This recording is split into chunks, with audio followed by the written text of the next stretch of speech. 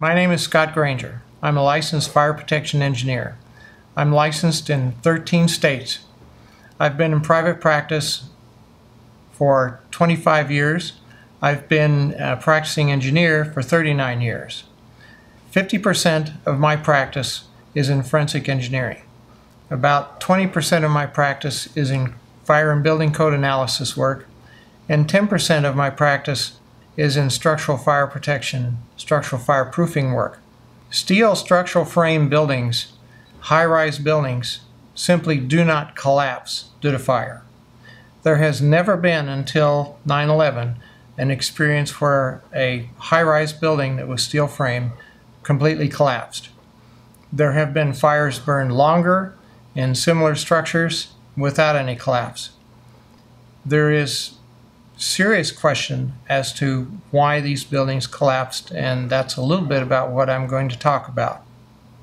WTC 7, the shortest of the three buildings that collapsed on that day, about 47 stories, was still a very large building. It completely filled a city block, 47 stories tall. It's not like a tall, slender, high-rise building that you might normally picture. There were scattered fires throughout the building. No aircraft hit that building. The scattered fires were due to damage resulting from flying debris from WTCs 1 and 2. These small fires, scattered as they were, none of which would have been, in my experience as a fire protection engineer, hot enough to sufficiently soften the steel or damage the steel to result in a total collapse of the building. According to NIST, the failure occurred at column 79 on level 12.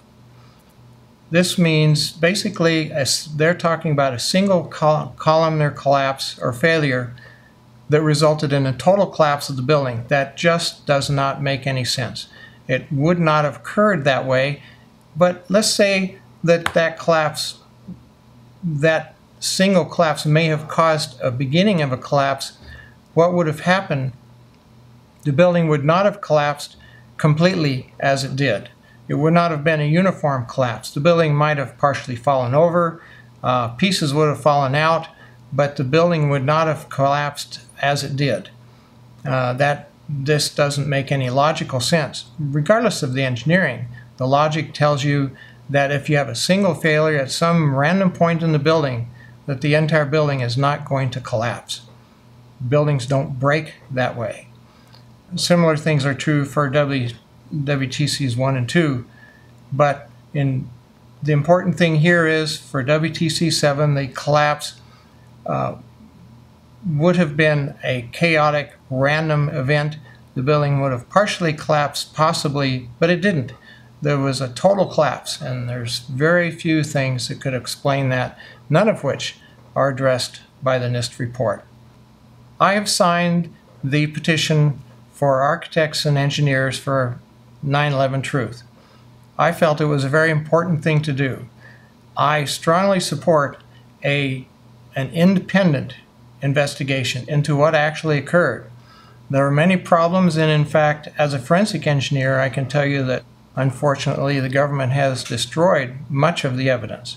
But there's still some evidence available in photographs of the evidence, so hopefully there's enough left that we could do an appropriate investigation, that an investigation could be done that would be independent of the government, independent of all of the influences that obviously were in effect during the NIST investigation. Thank you.